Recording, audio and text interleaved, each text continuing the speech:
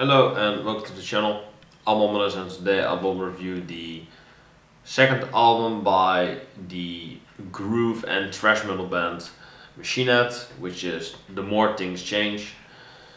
Personally, not a huge fan of Machine Head. I did check out their debut album Burn My Eyes, which they did 3 years to follow that up though. That's, well, it's a long ass time, so well, I wouldn't say they really deliver. I believe they just kind of build off of the success of the debut album, and instead of that album, you got a pretty solid follow-up. I would say it's not really amazing by any means, but it's pretty solid nonetheless. The album cover is two hands burying or I believe putting a bone in the grave or something. I have no idea what is going on with the album cover.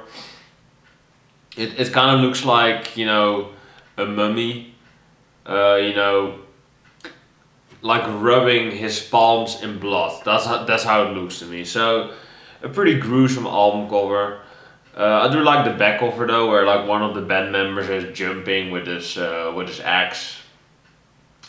With some band members behind that. That's a pretty neat back cover, I would say. That's pretty cool, but I'm not a huge fan of the front cover, but do it up what you will. We have 10 tracks from there, it's 52 minutes long, so there's a pretty concise album, pretty consistent. We have the opening track, which is the 10-ton hammer, which I was not personally a big fan of, mainly because it was kind of too direct, I would say. This is probably my least favorite kind of Machine Head kind of song, those direct kind of songs that are right in your face and are kind of unapologetic.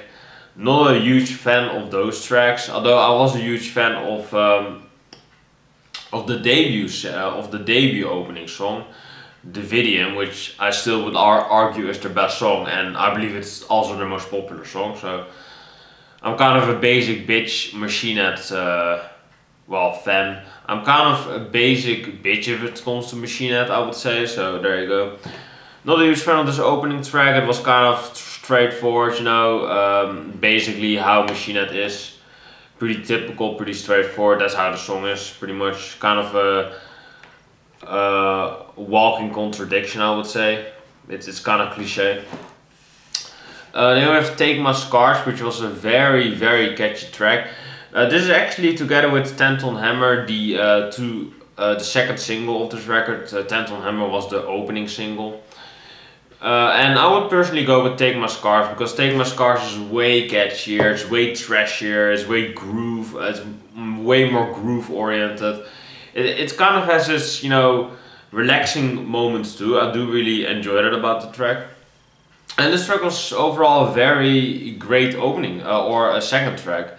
I did wish that it was the opening track, because it's just way better in every sense, and it would, leave a better taste in my mouth, or, have a better opening, I would say, because the opening, or rather the closing track, determines, the taste in my mouth, which kind of sounds weird, but you know what I mean. Then we have Struck a Nerve, which sounds very similar, now that I look at it, to War Nerve by Pantera, so, the influence is only built up from here, and I believe the album where War Nerve was on, The Great Southern Trendkill, came out a year before this, so it really doesn't help, doesn't it? Fuck's sake. This song overall was kind of generic, I would say. It was kind of, typical, 3.5 minutes long. It kind of sounds like Machine Head wants to be kind of like a radio kind of band, I would say. Or a radio band, a fucking... It sounds like, it sounds like, the band wants to, do something like Korn did or something. And they definitely embrace that vibe on their next album, which, is nu metal, I believe, so fuck those albums.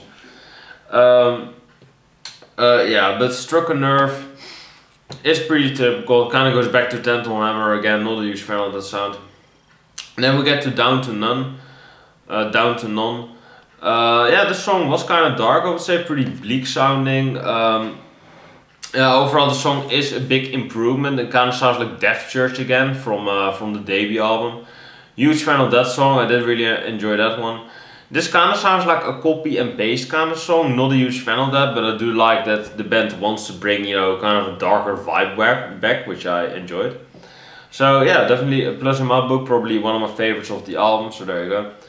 Then we get The Front Lines, which was a, yeah, I would say this is kind of like a Manowar-ish kind of tribute, I would say. It's kind of, you know, typical, it's kind of heavy on the war topics, I would say. The front lines, you know, storming off, dying for your land, dying for your country. It's kind of typical. It's the centerpiece of the record. It's 5 minutes, almost 6 minutes long. So yeah, overall this song was pretty typical of the band, but I do like the homage though. I do, you know, if that is the intention, then it is a pretty neat homage. Otherwise, you know, take it or leave it.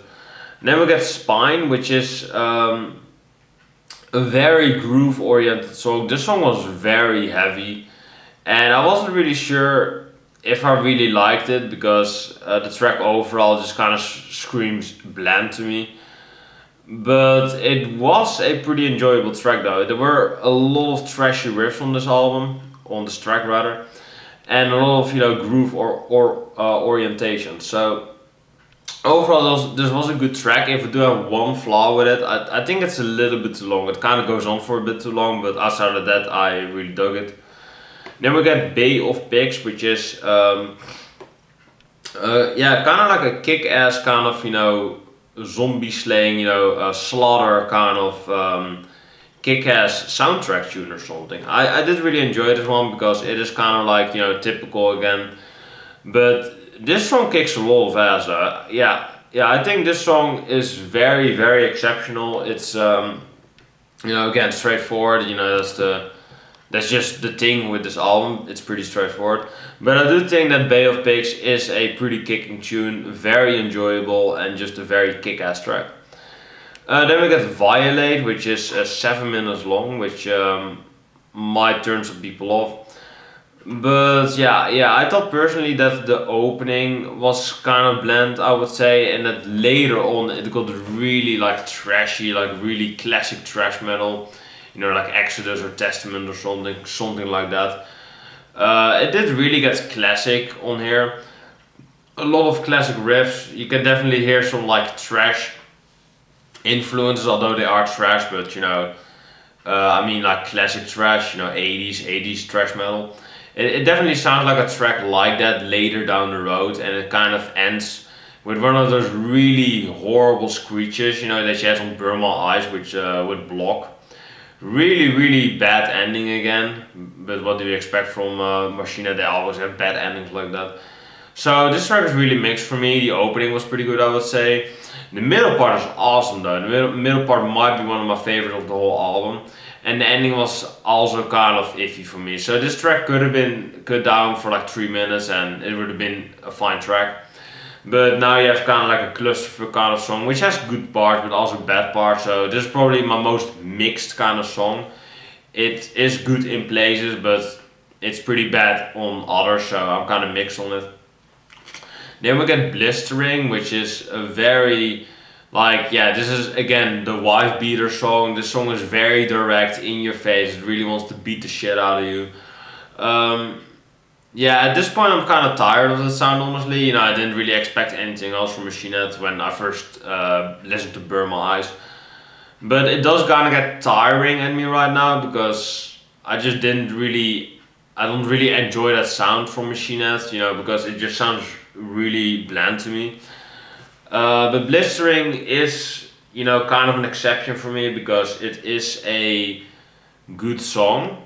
But again, just like Violate, it is good, but it is kind of too typical, I would say. It is too bland for me to actually like love it or something. So yeah, I wouldn't say, I'm kind of iffy on it again. Not a terrible track, not a great track, it's just kind of there. And then we have Blood of the Zodiac, and yeah, I personally think that the last 3 tracks of this album are really hit or miss for me. Yeah, they're just kind of like there, I would say. They're just kind of, you know, meh. Yeah, I didn't really care for it personally, but if you like it, then, you know, I can understand that. Yeah, so Blood of the Zodiac, you know, it is good. It is kind of too long in my opinion, 6.5 minutes. It didn't have that bad of an outro, you know, as Burn My Eyes had, but you know, it still had kind of like a lot to be desired. It's kind of outro, I would say.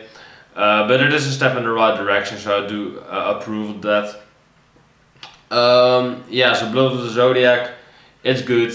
It's probably the best out of these last tracks, probably the most consistent one. But I was still kind of iffy on it personally, so you know, it's an okay outro, but it could have been better. So personally, I've been thinking about it, and I think that 10 Ton Hammer, although it is a bit typical, I do still think it's very catchy. But it's probably my least favorite of the songs that I favor of this record, if it makes sense to you. So it's probably my fourth favorite. You know, I was kind of thinking about it, and I was like, oh, well, you know, it's kind of catchy. It is the opening track. You know, it did grab my attention from the very first go. So yeah, I kind of have a 180 opinion right now on 10th Number. I do think it's pretty good. Although you know, it is my least favorite of my favorite tracks of this record. Sounds weird, but it makes sense if you read the description.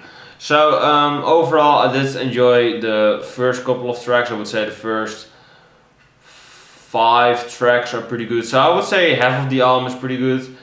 Spine was good, but a bit too long. Bay of Pigs was awesome in my opinion. Violate was good, really great in some places, but really like stretchy and bad in other places. Blistering was kind of, you know, wife beater material. And Blood of the Zodiac is good, but again, like Violate, it could have been way shortened. And, you know, it wasn't as bad as Block from Burn My Eyes, but it was still kind of, it still left a lot to be desired. So, I would say the first half of the album is pretty good. The latter part of the album is not bad, but it can definitely be better. That's what I think. With the exception of Bay of Pigs and well, yeah, well, Violate was pretty good, but you know, Violate and Blood of the Zodiac were good tracks, but they could have been shortened down and they could have less filler in them. That's what I think. So overall, I'm feeling a 7.8 on this album. Yeah, I did wish that it was, you know, that it was better, but I believe, you know, the next album that I'm gonna review is their magnum opus, I suppose, The Blackening, which a lot of people cite as, you know, the best Machine Head album and, you know, a great album, and got them into Machine Head. So yeah, I have a lot of anticipation for that album because a lot of people are saying it's the greatest album by them. So yeah, I have high hopes for the record, or you know, what is the word here? I am anticipated to listen to that album because a lot of people are citing it to be the greatest work of mankind, you know, in metal of recent memory. So let's see if that's true. Let's see if you know,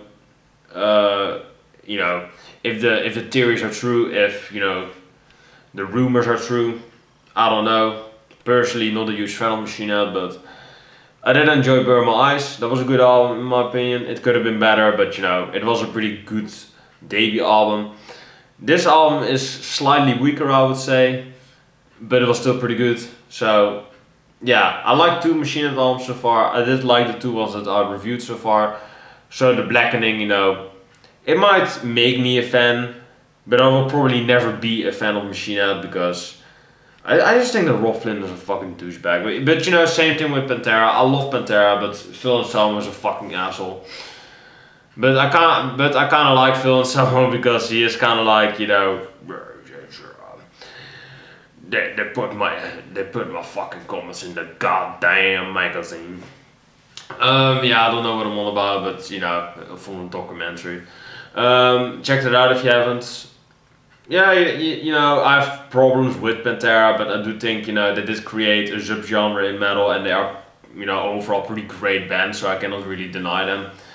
Whereas Machine Head, you know, they are kind of like, you know, a Sepultura, Pantera kind of rip-off, and then, you know, Lamb of God came around, and, you know, they kind of ripped off that sound, so. But I do probably prefer Lamb of God because they are, you know, a more consistent band. They don't really have a stinker in their discography like, you know, Machine Head with their sellout new metal shit and their, you know, their recent god awful Catharsis album. So fuck those albums. Yeah, so definitely check out this album if you are a groove metal fan or thrash metal fan. Definitely check them out if you are a fan of those subgenres. Personally, I'm not a huge fan of groove metal, but I do love Pantera. I like Lamb of God, and I do love me some Sepultura, but you know, early Sepultura, and yeah, you know, if you have a big four groove metal, then I would put Pantera, of course, at the top spot. Lamb of God second, because they are basically, you know, Pantera Part 2. Then Sepultura, because they have some great, or would I put Machine Head? Yeah, I would probably put Machine Head above there, probably third, because Machine Head, you know, was from day one a groove metal band, where Sepultura only was groove metal for KLCD / Roots, but Roots is a fucking god awful album, so there you go. So there you go, that's my opinion on this album. Let me know what you think about Machine Heads, the more things change. Or Machine Head in general. What do you think of groove metal? Do you like those bands that I mentioned? Let me know in the comments down below, and I will see you in the next video. Peace.